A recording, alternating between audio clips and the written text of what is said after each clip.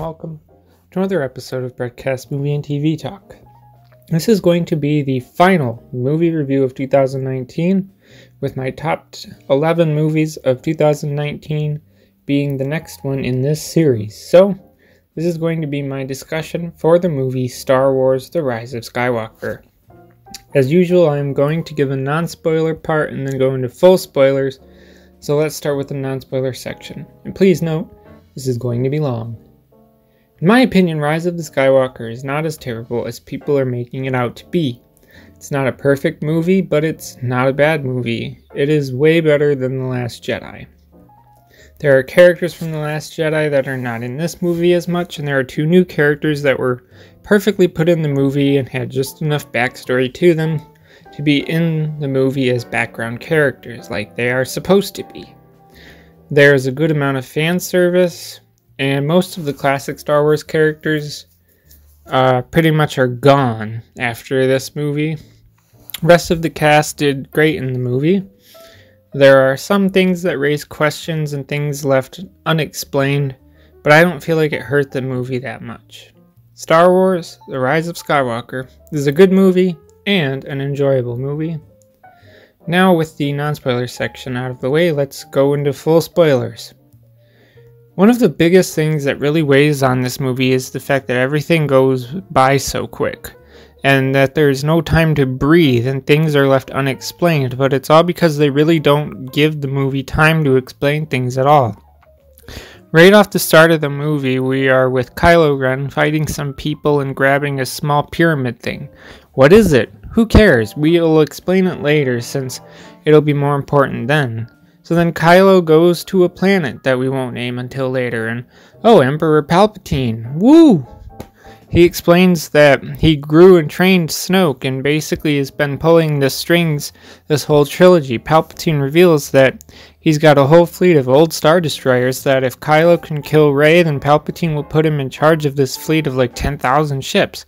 Question number one, where did Palpatine get these Star Destroyers? Did he make them normally or just will them into existence through the power of the Sith? What about all the people on those Star Destroyers? Where did they come from?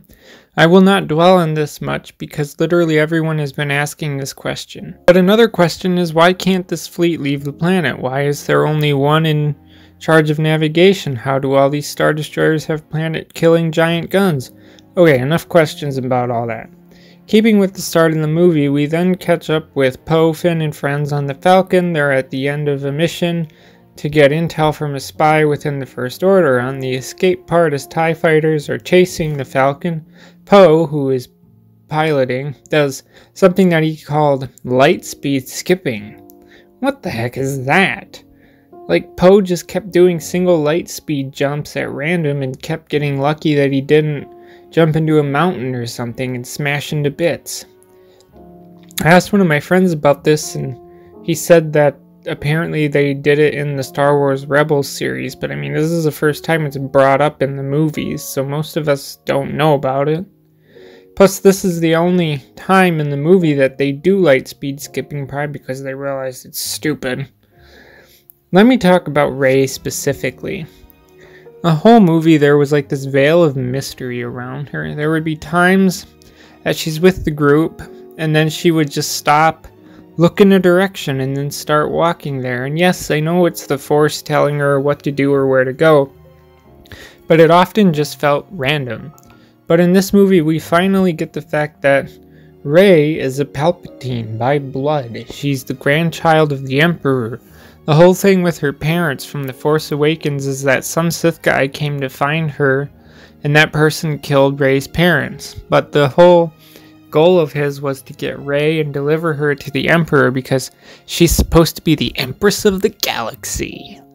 That's why this whole movie, Rey walks a very fine line between, is she a Jedi or will she become blah blah blah, or will she become a Sith? And with her explaining her visions of herself and Kylo in the Sith throne room, there's a moment on that planet where the special party's happening that Finn tells Rey that the First Order took Chewie, and she looks at this First Order transport ship on its way out, and she just force grabs it and tries to pull it down, but it's interrupted by Kylo, who somehow makes force lightning shoot out of her hands and blow up the ship after, getting in a little force battle.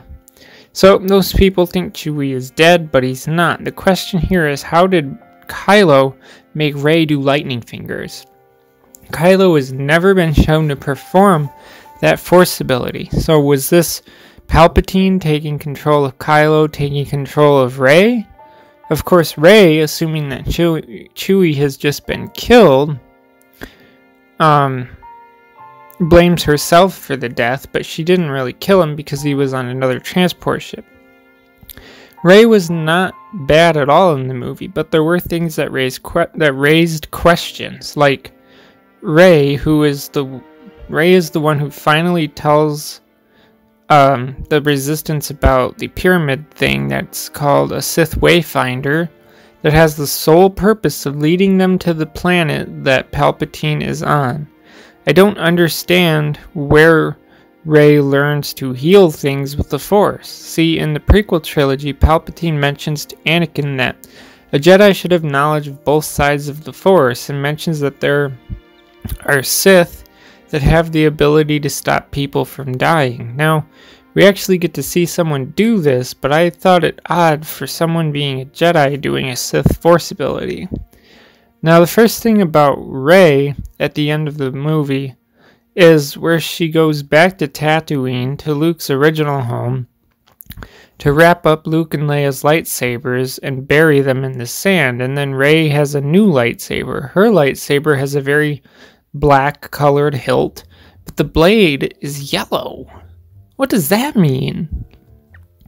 I bring this up because in Star Wars, the crafting of a lightsaber is a very big and crucial step in becoming a Jedi, but on top of that, the color of the blade is also representative of the Jedi constructing the lightsaber. It's like this: a blue blade is indication of a Jedi Guardian, like Obi-Wan. A green blade is indication of a Jedi Counselor, like Qui-Gon. And finally, a yellow blade is the indication of a Jedi Sentinel.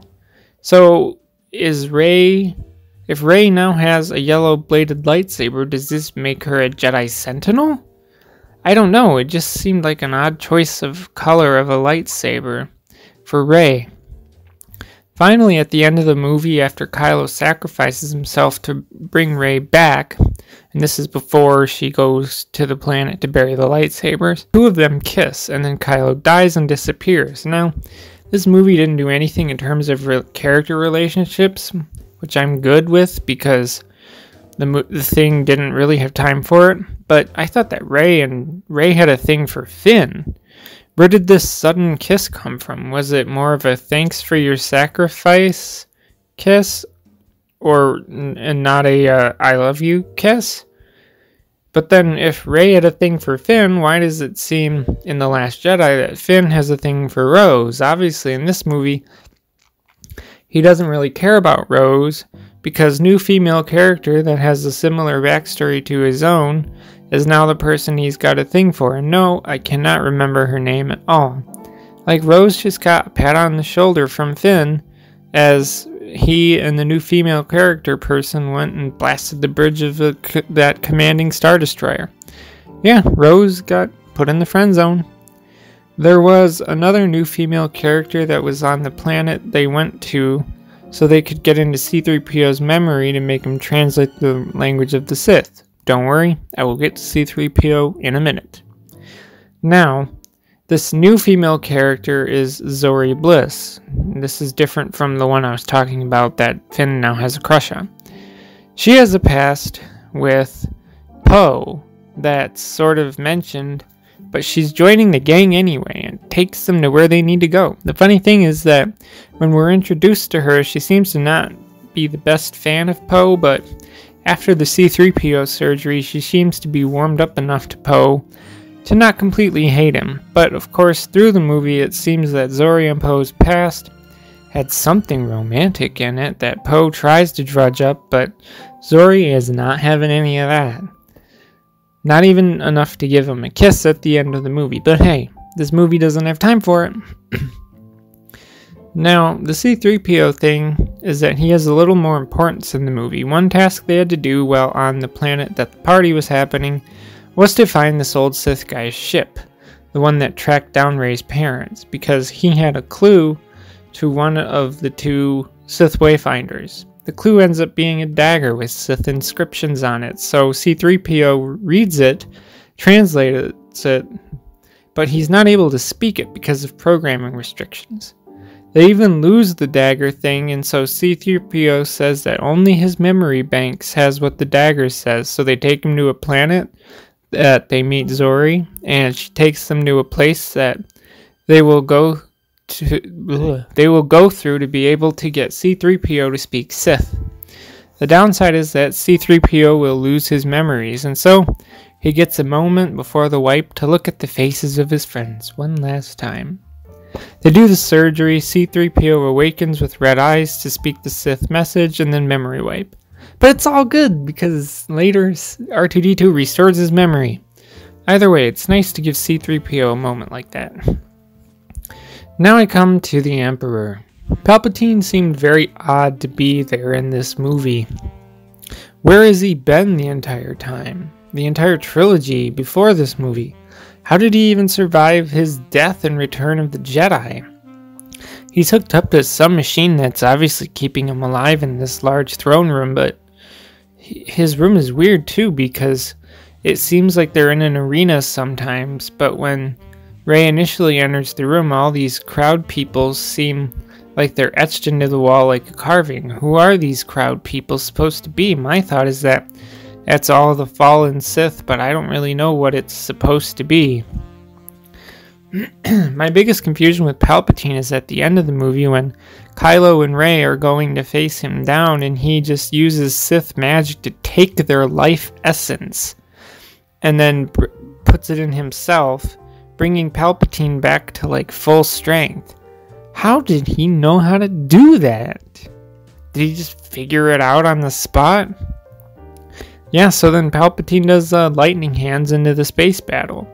That particular space battle was odd. The Resistance goes into this area with 10,000 Star Destroyers to try to take out a navigation thing that one of their generals figures out that plan, so he makes their command ship the navigation thing. Battle goes basically really bad for the Resistance until like thousands of other people's ships show up, and then the battle goes more in favor of the Resistance. I didn't really get the point of using horses to infiltrate the ship other than the fact that they can't be disabled like that one First Order general said. If they had speeders, they could have disabled them. I also find that the hyped up Sith troopers were just as bad as regular stormtroopers. Like, I like the look of Sith troopers and want a figure of it, but I really thought they'd be better than the regular stormtroopers, and they're not. They're just red stormtroopers that still can't hit anything. Kylo goes through a lot in this movie too. He starts out with his normal, I'm hunting for Rey, and they would almost meet but not quite yet. It's not until they're on the planet with the remains of the Death Star and are having their lightsaber duel that Kylo really has a change, and this will bleed into the relationship, not romantic, between Kylo and Rey. That's because Kylo has the upper hand to kill Rey, but then Leia uses the Force link to stop Kylo, make him drop his lightsaber, which allows Rey to grab it and stab Kylo. But that ends up killing Leia for some reason. Not explained. I have to admit, the whole Force link, Force dyad thing is utterly confusing.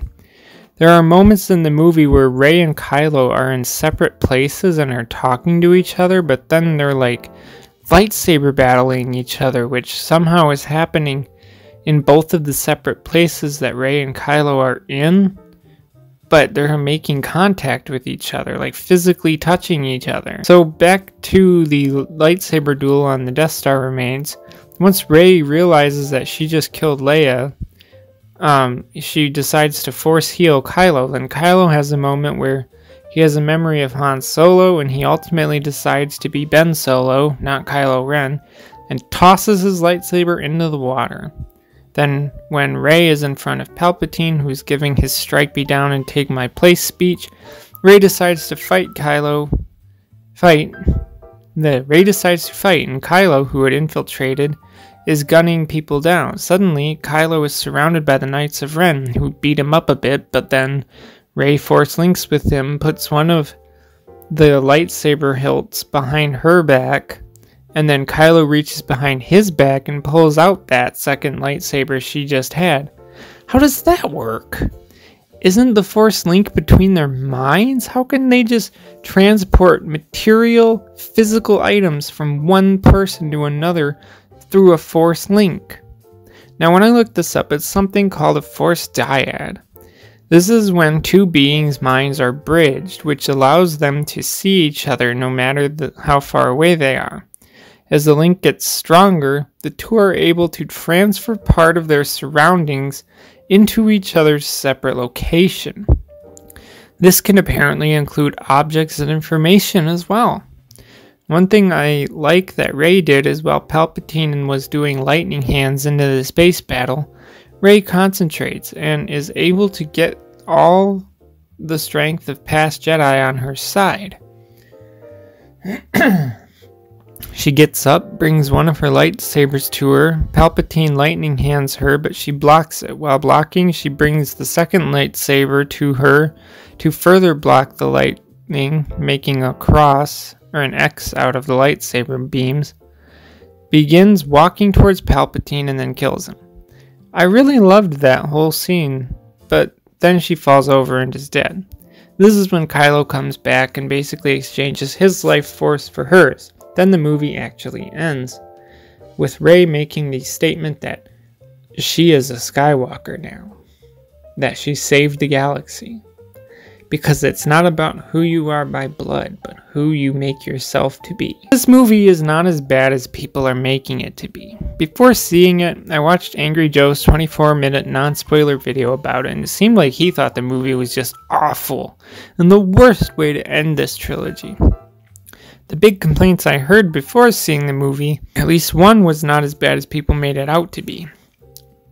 The only bits of fan service to me was having Ghost Luke raise his X-Wing so Rey could use it, and the fact that Billy D. Williams makes his return as General Calrissian.